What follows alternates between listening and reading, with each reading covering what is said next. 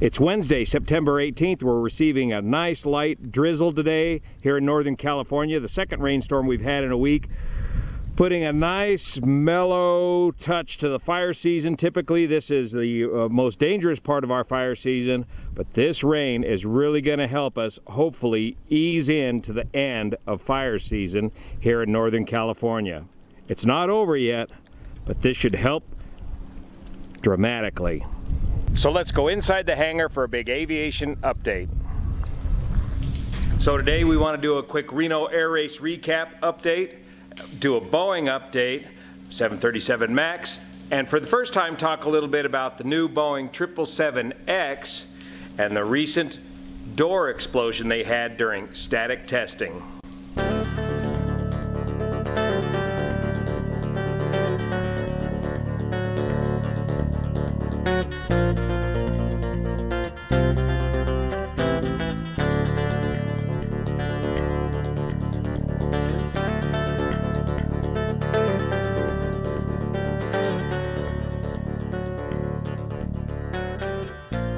First, a Reno Air Race recap. Had a great time up there last week. Aviation history was made in a minor sort of way when the Reno Air Race Association approved the Stoll drag races to be an officially sanctioned race event at the Reno Air Races starting next year. This is the first new air race category at the Reno Air Races in over 20 years.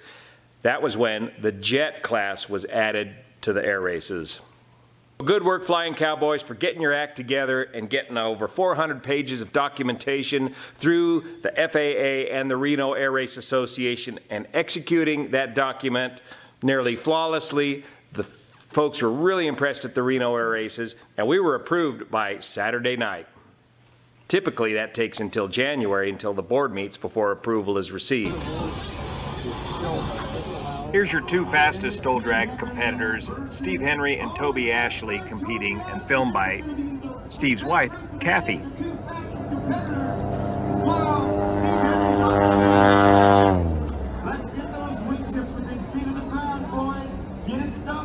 Yours truly is standing on the razor, getting ready to jump out of the way if need be, judging for short landings and full stops.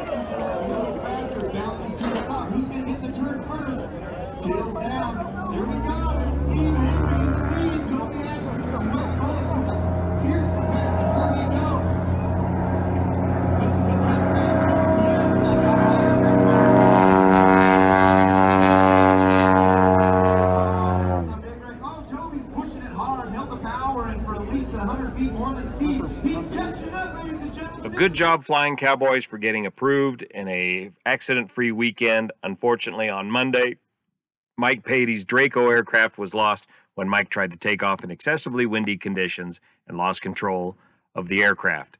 Covered in a previous update. But on a personal level, I had a wonderful time at the Reno Air Races because of you, the viewers of the Blancolirio channel. There are more Blancolirio viewers per capita at the Reno Air Races than I think anywhere else on earth. And I got tremendous reviews from all of you. The feedback on here was pretty consistent. You like the content of this channel and that I'm on point. And that's important feedback to me because when I'm standing here alone in a hangar, I often wonder, is anybody listening and am I on point? When you get feedback from experienced pilots, retired airline captains, recently retired Boeing engineers backing you up on that, that's just tremendous. Thanks. Even my Jenny and the kids were well received and appreciated. As we worked hard to get the Stoll drags approved at the Reno Air Races, we were invited to be a part of the daily briefing and debriefing of each day's event at Reno, and that brings you into a very inside view of how things operate at Reno. And things operate on a very time-constrained schedule. And you get to see from behind the scenes how much work and effort it takes to get this three-ring circus to keep it on time. Special shout out to Shifty, the operations officer at Reno, who's retiring this year, who's going to be replaced by Bear, for keeping that train on track. And everything was going great until I think it was Friday or Saturday, the Thunderbirds, you guys were late, like 20 minutes late, and they kept getting conflicting phone calls as to when you were going to make it. Of course, the Thunderbirds stage out of Reno Cannon Airport to come up and perform at Reno Stead Airport. And then once you got there, I think it was on the same day, you broke the deadline. You flew dang near right over the crowd. Everybody else at Reno was able to perform flawlessly on time and staying out of the deadline. And at the Thunderbirds, you blew it that day. And you know how harsh your debriefs are, and I'm sure you heard about it because by Sunday, everything looked good.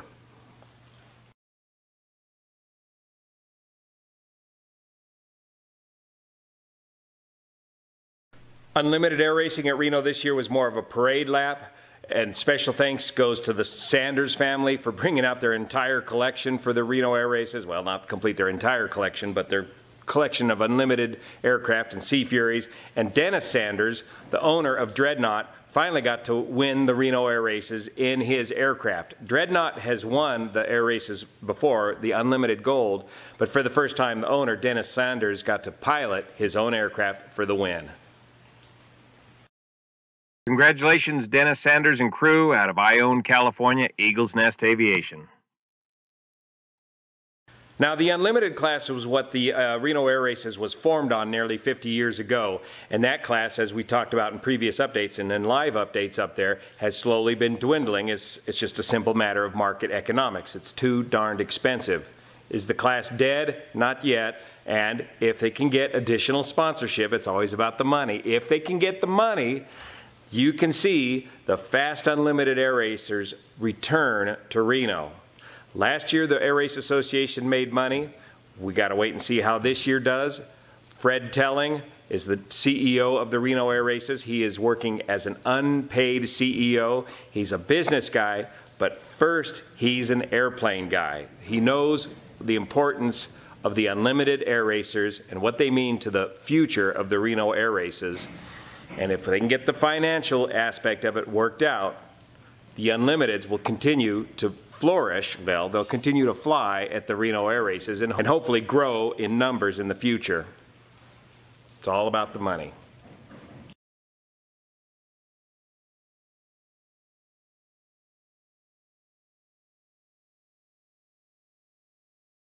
Meanwhile, over at Boeing, we're starting to get some results from a board that was formed back in April by CEO Muhlenberg to look into the 737 MAX disaster and how operations are running at Boeing. Sort of a case of Boeing investigating Boeing, but also on this board are some independent safety experts, some folks with expertise in such disasters as the Deepwater Horizon disaster, the NASA Challenger, and Fukushima.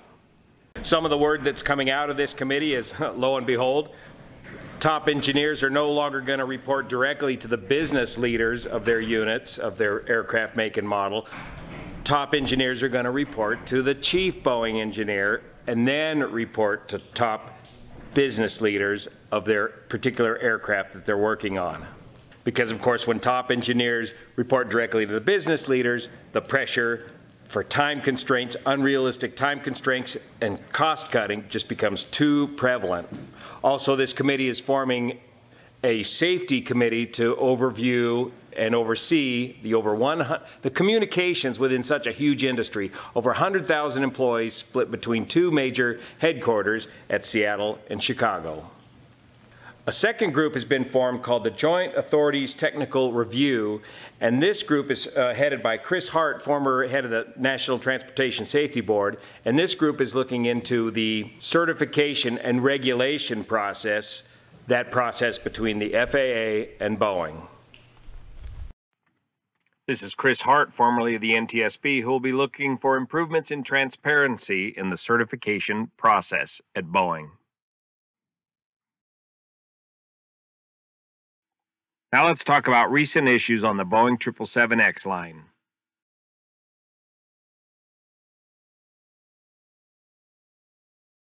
Now on to the Boeing 777X. The Boeing 777X has been quietly continuing its certification process at Boeing, overshadowed by the 737 MAX debacle. When one program is slowed down, it tends to slow down all the programs. The Boeing 777X was slated to start test flying back in June, but it still has yet to make its first flight. How much of the delays of the 777X is related to the 737 MAX is hard to tell. However, the primary delay right now with the 777X program is with the engines, the GE9X engines, and problems with the stator vanes. We'll talk more about that in a minute. And that's holding up the first test flight of the Boeing 777X. The whole idea with these new designs is increases in efficiency and passenger comfort. The new 777X is going to be able to fly higher and more efficiently than previous iterations of the Boeing 777. The higher altitude is going to give it the fuel efficiency plus the efficiency of the new engines. And then they're also going to need to be able to build a stronger fuselage to lower the cabin altitude from a typical cabin altitude of 8,000 feet down to about 6,000 feet for increased passenger comfort. This means a greater pressure PSID or pressure differential working on the fuselage. In other words, you're going to pump more air into the balloon, and it's got to be able to handle that over the number of cycles of the lifetime of the airframe. Now, part of the testing procedure for these new aircraft are static tests. In static tests, they build a monumental steel cage and strap the aircraft to it and attach cables throughout the aircraft, particularly to the tops of the wings, and bend those wings up to 150% of the design limitation. Also, in the fuselage, they got to test the number of cycles and the amount of pressurization that the fuselage can handle. Again, they got to pressurize that fuselage, and it has to pass tests up to 150% of its design limit. It was during one of these tests recently where they had apparently they were doing both simultaneously, which is a pretty extreme test, but necessary to pass for certification.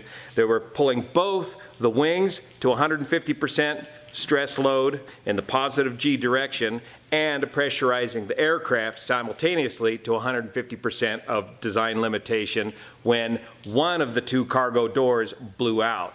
It's not told. They've not said which cargo door it was. Typically, the Boeing 777 design has two cargo doors on the right side of the aircraft, one forward of the wings and one aft of the wings. They didn't say which cargo door blew out, and they didn't say what failed on the cargo door yet at this time. Cargo doors on the Boeing 777 are typically hinged at the top and have a series of hooks on the bottom that hook this massive door into position. Most of your other exit doors on the aircraft are plug type doors that plug into the fuselage, and they can't blow out. They physically cannot blow out. Well, they can't be opened in flight. This is a picture of the cargo door jig from Kawasaki Heavy Industries in Lincoln, Nebraska, who are manufacturing the cargo doors on the Boeing 777X. Here's what the aft cargo door looks like on an earlier model of Boeing 777, hinged at the top and hooks in the bottom. So on this particular test on the wings, if you're taking 150% of 2.5 Gs, the design limitation, that's cranking it up to about 3.75 Gs.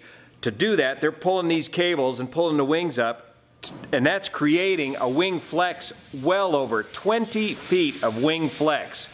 This is because of the new material science behind these wings. A lot of carbon fiber materials are used in these wings to not only make them very light, but strong and flexible. They need that flexibility to maintain their strength throughout their life cycle.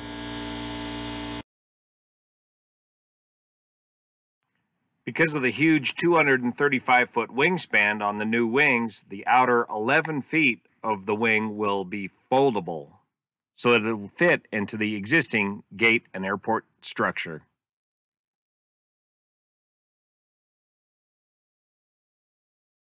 The 150% safety margin is just that. It's the built-in necessary safety margin for your aircraft design, because often design limitations are exceeded during operation of the aircraft throughout its lifetime. If these design limitations are exceeded during operation, a maintenance inspection is required to determine if repairs are necessary. For the fuselage, the old design limitation was about 9.1 psi differential between the inside and the outside of the fuselage. Now that they want to fly higher with a lower cabin altitude, they've got to increase the strength of the fuselage to about 9.9 psid. 150% of 9.9 means they had this thing cranked up to about 14.9 pounds per square inch differential when the door failed. Now, when you're adding this huge stress onto the wings of the aircraft, you're putting a heck of a load on the fuselage as well, and typically you'll see on the side of the fuselage oil canning or ripples begin to form in the side of the fuselage as this stress is built up.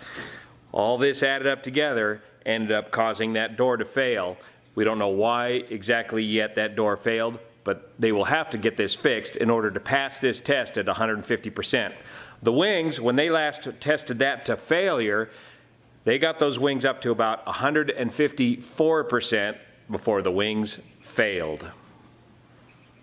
These are 787 wings being statically tested, and that 154% number may be for an earlier version of the 777, as that video is rather dated.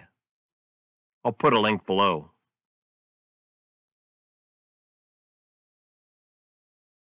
So what does all this mean time-wise? Well, probably not much of anything because of the delay with the GE90X engines. That's the primary delaying factor with the Boeing 777 line right now, and so that buys engineers time to get this door thing sorted out in the meantime. By the way, these doors are being assembled or built by Kawasaki Heavy Industries in Lincoln, Nebraska.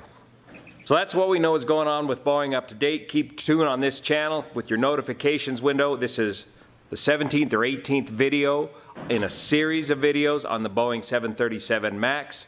So you'll need to keep abreast of the situation here to keep current and qualified on what's going on. If you got a lot of questions, go back and review some of the prior videos in this series.